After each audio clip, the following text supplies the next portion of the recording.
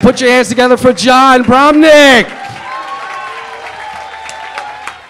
I'm watching shows all night. They're looking for Bigfoot. They're looking for the Loch Ness Monster. I've been watching these shows for 25 years. 25 years. They don't have one decent picture of Bigfoot. Not one decent picture of the Loch Ness Monster. They got some squiggly thing. You see, the trees are moving. I hear something. Nothing. 25 years, but they're just about to get Bigfoot. But you always hear this. They take somebody out of their bed in the middle of the night. The person's taken to a spaceship. They take the blood out. They analyze the blood. They put the person right back in their bed. Those people are never from New Jersey. They're always from, like, Arkansas. Can you imagine if they took Tony from Bayonne out of his bed in the middle of the night? There'd be 4 missing Martians. There'd be a knock on the door. Bayonne police. Yes, how can I help you? Tony, what's the deal with the spaceship in the driveway? Hey, got it as a Christmas present. You got a problem with that? The cops look in. What about those 4 guys, those little guys with the antennas that were tied up on the couch? Those are my cousins. You got a problem with that? And then I opened my law practice in Plainfield. Now, when I tell you I knew nothing about practicing law, zero.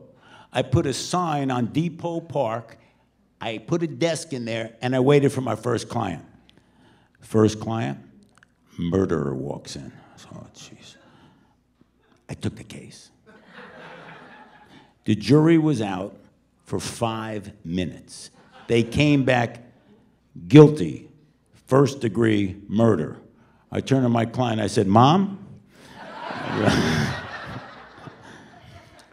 You know, we should really thank the state police and local police. A few months ago, they solved that issue with those terrorists who tried to blow up the New Jersey shore, right down at Seaside Park, where Michelle Albano's from.